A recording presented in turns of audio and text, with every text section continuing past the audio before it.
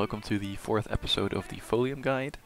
In this video we're going to discuss how to make the map more interactable, placing markers on the locations where we click, and we're later going to use this to make it easier to show how we're sending the coordinates and which ones we're sending, as well as trying to make polygons or closed shapes on the Folium map just by clicking. We can then store those shapes in Python.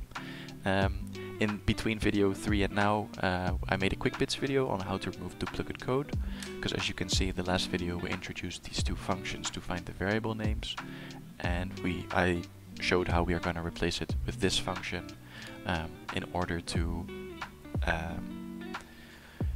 remove the duplicate code, basically, so it's a better practice. So I'll quickly look in that file as well, because we changed the way we use them. Let me fix this. So you can see we had a function for each of them, and I'll replace it with find variable, and then passing the extra start of the variable name, but the functionality is the same. Okay, so let's get started. We want to inject some extra JavaScript code, which we learned how to do in the previous video, and we want to basically inject something that says when you click, or when this pop-up marker is supposed to appear, place a marker on that location.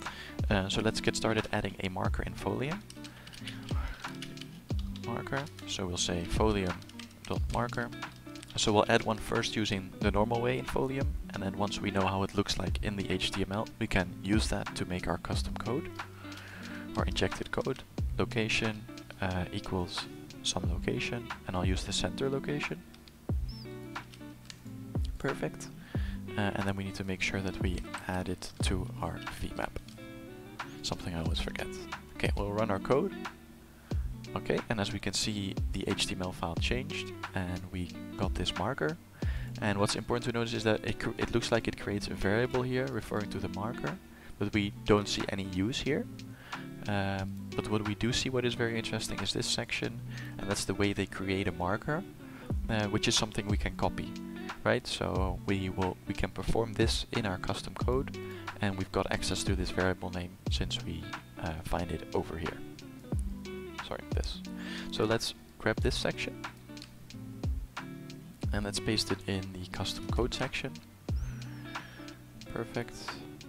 And we need to make sure we are only using single quotes, but that seems to be fine. Okay. I don't think the single quote thing is a problem, but we do need to change this variable name. So as you see, we have %s here where we have the variable names, so we'll remove this with %s. And since it's the third one, we'll make the next thing in here the map variable name as well. So we place it into the string literal. And we say that we place the marker on the same spot each time we click, which is something we're not interested in, but we're interested in placing it on the latitude and longitude of the click itself. So we will place these numbers by the event variables. Or, yeah, basically that. Okay, and I believe this needs to be there, since it needs to be in the JavaScript. Okay, so let's execute our Python again and see what happens. Perfect. So this is the custom code we've created. It says marked by the comments. And as you can see, we added that when we click, we also want to add a marker on this position, and we want to add it to the map, and it looks a lot like the way we placed the marker before. So let me remove the Folium marker which we placed in Python, and only have the markers be there that we click for.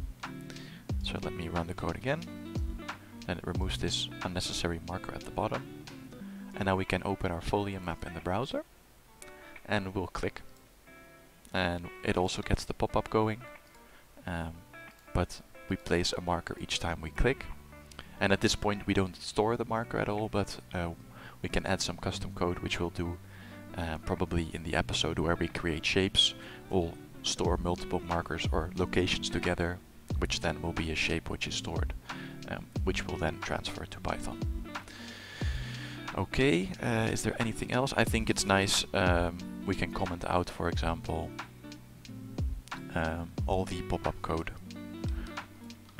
It seems kind of weird to comment out what we made in the previous episode, but it was just for the purpose of making clear how it's done, And now we only get the marker for which we click. So let's execute that again, and then the latitude, longitude pop-up from Folium won't be in the way. Alright, so now that you know how to make an interactable map, in the next episode we're going to discuss how to get the coordinates from the Folium HTML file. So when I click here, I want my Python to say, you know, like variable received or coordinate received, and it's this, or shape received. So that's what we're going to be doing in the next episode. If you're interested in this, or that this video was helpful, please like and subscribe, and I'll see you in the next video. Peace.